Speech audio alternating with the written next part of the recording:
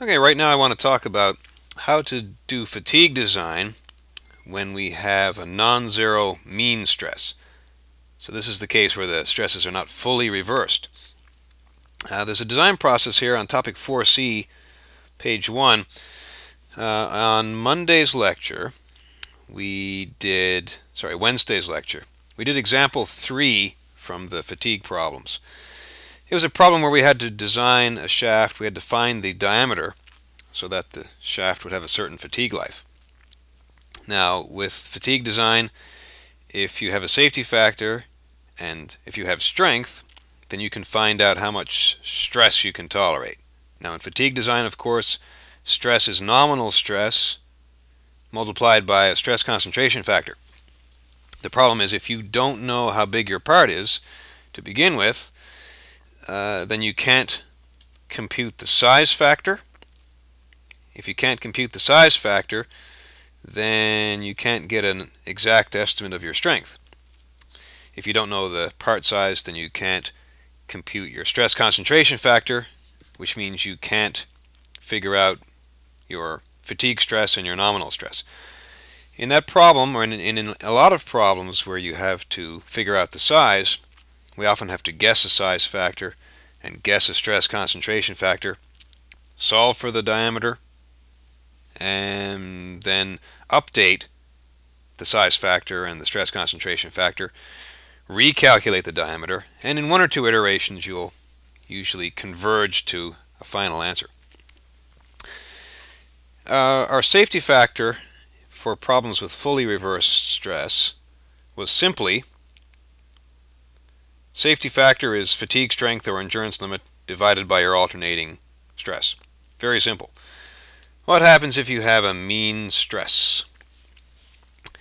Here's a figure. We sort of looked at this figure briefly before.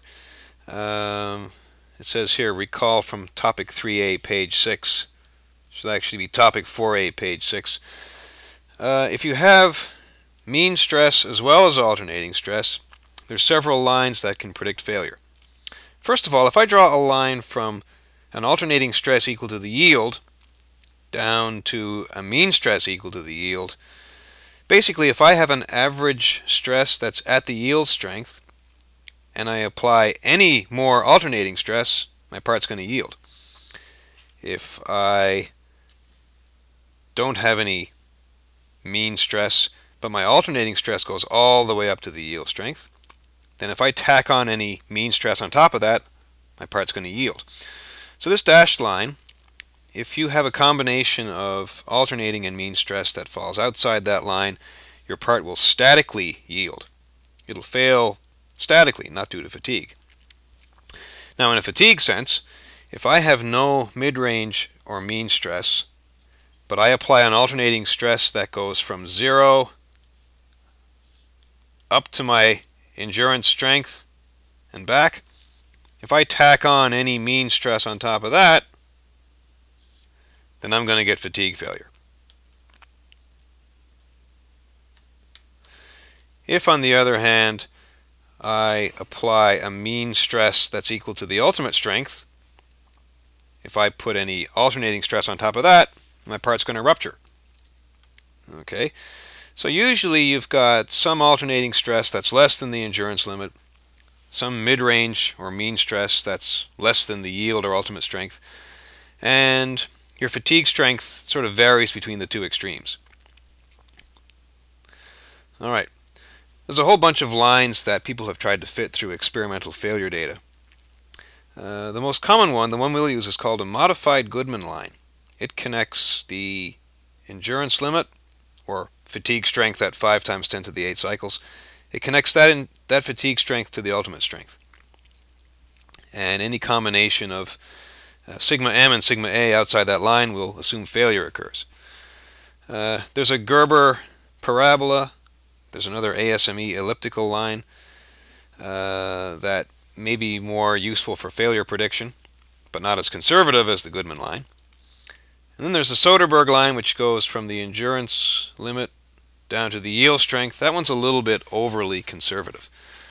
So we're going to look for a safe zone, which means a combination of mean and alternating stress that falls inside the modified Goodman line. There are other lines, we'll just restrict ourselves to the modified Goodman line. Now, how do we find a safety factor? Well, one of the assumptions we're going to make is that we apply a certain alternating stress and a certain mean stress. And if our loading changes, we're going to assume that the alternating and mean stress maintain the same proportionality. So if our external loads cause our mean stress to double, we'll assume that the alternating stress doubles as well. Therefore, any fluctuations in the load are going to move us along this load line. And the slope of that line is rise over run, which is sigma A over sigma m. When I hit the modified Goodman line, I'm at the maximum stress I can have before something breaks. Maximum stress before breakage is called strength. So the slope of this load line is also SA, the alternating strength, divided by SM, the mean strength, if you will. Okay, so we have a sigma A and a sigma M. If our load increases, we get to SA and SM. Those are the critical values of alternating and mean stress, beyond which failure occurs. Now, what's safety factor? Safety factor means how far are we inside the safe zone. Alright, let's take a look at our modified Goodman line here. The equation of that line is, let's see, SA over SE plus SM over SUT is equal to 1. Okay, so again, any point on that line is just about to fail, and that's the maximum alternating stress and the maximum mean stress.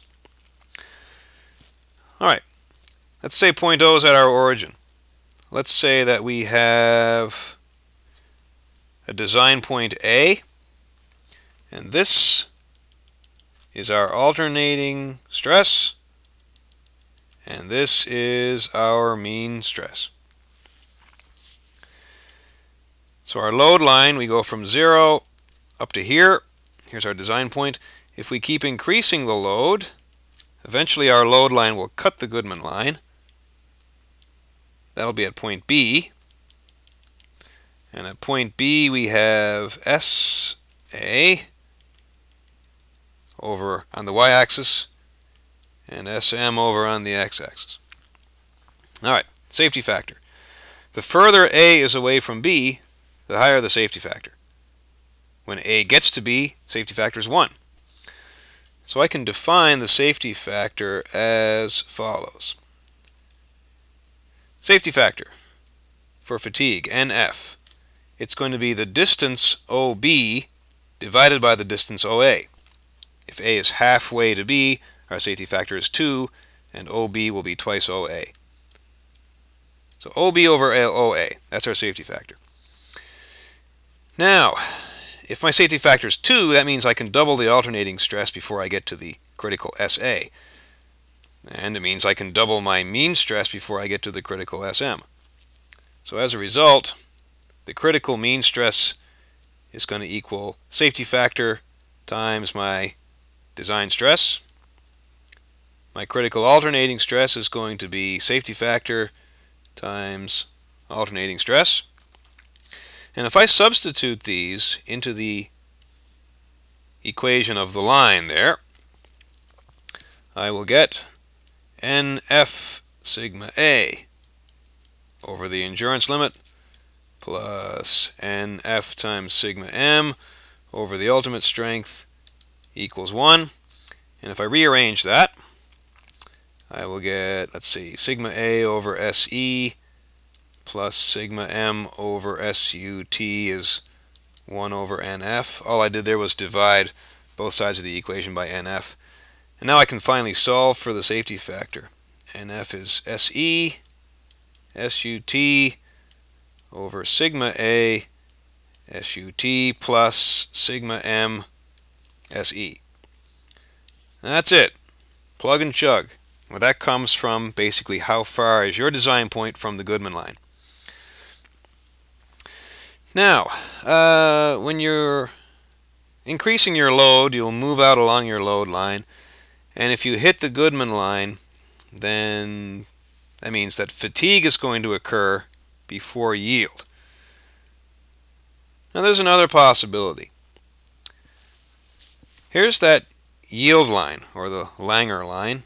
The equation for that is SA over SY plus SM over SY equals 1. Suppose I start at point O, the origin. Let's say I have a, I want to draw this properly. Here's point C. I've got a high mean stress, and I've got a low alternating stress. My load line is going to be pretty flat here. And if I extend my load line, notice that I hit the yield line before I hit the Goodman line. That means that yield is going to be more of a problem if my load increases than is fatigue. So here at point D, I have intersected the yield line. This is going to be my SM. And that's going to be my SA. And now my safety factor, which is going to be a yield safety factor and not a fatigue safety factor. And it's going to be OD over OC. And through a similar manipulation to what I did above, I can substitute for SA, I can substitute N times sigma A. For SM, I can substitute safety factor times my mean stress. And I can rearrange that for the yield safety factor, which is SY over sigma A plus sigma M. Alright, so I guess the thing is when you have a fatigue design problem, usually the load line will cut the Goodman line, so you can figure out your fatigue safety factor. But then you can always double check your yield safety factor. And if that one's lower, that means that your load line would actually cut the yield line first. So your safety factor then will be for static yield as opposed to fatigue yield or fatigue fracture. Alright. Now, we're going to be taking different types of loading, axial, torsional, and the other one, bending. If we have a combined stress state, we're going to have to find an equivalent or von Mises stress as we've done before. Oh, by the way, just a little thing here I'm going to flash up for a second. Look at that beauty, the old lunar rover. Back to work. Alright, we know that if we have bending, we use a load factor of 1. If we have torsion, we can either use our full strength and use a load factor of 0.59, or if we use the distortion energy, usually we take our yield strength and multiply it by 0.577 to get a shear strength. Okay. Let's see. If we have axial loading, then we use a load factor of 0.85. So how do we lump all those things together and do fatigue design for a combined stress state? Well, suppose we have a simple stress state, kind of like the one that we saw when we designed the can crusher handle. We had a normal stress sigma in the x direction, and we had a shear stress. Okay, simple stress state. So we'll say we have a sigma x and we have a tau xy. This is what would happen if you had a shaft that was subjected to transverse loads. You'd have a sigma that was consisting of an MC over I bit, and then there'd be another sigma which was a P over A bit if you had a thrust bearing. So we've seen shafts before where there's been sigma due to bending and sigma due to axial. Tau is usually just from torsion. Alright, here's the von Mises equation. Note the sigma prime for this simple stress state. So let's expand that out. Suppose we have an alternating stress and we want to find the alternating von Mises stress. Well, for sigma x, which we're going to square, we're going to have a bending component, which we multiply by our bending stress concentration factor. We're going to have an axial component of stress, which we multiply by our axial stress concentration factor. So you may need to use two different tables to get those two different stress concentration factors. We're going to divide our axial stresses, our pure axial stresses, by 0.85. So in that way we're incorporating the axial load factor. Okay, so all that's sigma x. We'll square that. Tau xy is going to be our torsional stress concentration factor times our alternating torsional shear stress. So we've substituted stress concentration times nominal stress into the von Mises. We get equation for sigma A. For sigma m, we get a very similar equation, except that we don't divide by 0.85 in the mean stress equation. I want to pause here and think about why that might be. Well, the reason is because it's the axial stress that opens and closes cracks. And the mean stress doesn't really contribute to that, so we only bump up our axial alternating stress and not the mean stress. Okay, so there's sigma A prime and sigma m prime. If we have non-zero fluctuating stress, what we're going to do is we're going to find our alternating and mean von Mises stresses, and we're going to calculate our safety factor using the equations we derived on the previous page. And once we find the fatigue safety factor, we can check the yield safety factor, or we can just basically add the mean and alternating stresses to get a maximum stress, and we can just see if that exceeds the yield strength. Alright, if we have a more involved stress state, and we have sigma x, sigma y, and so on, then we're going to need to substitute into the sigma x, sigma y, and the tau xy parts of the von Mises equation. If we have an axial alternating normal stress in the y direction, we would divide that by 0.85. Any axial x normal stresses, we divide those by 0.85. So we can find the sigma A prime and the sigma m prime for more complicated stress states if we need to. So finally, here is an overview of this whole alternating and mean stress fatigue safety zone plot. Our Goodman line, which we've already discussed,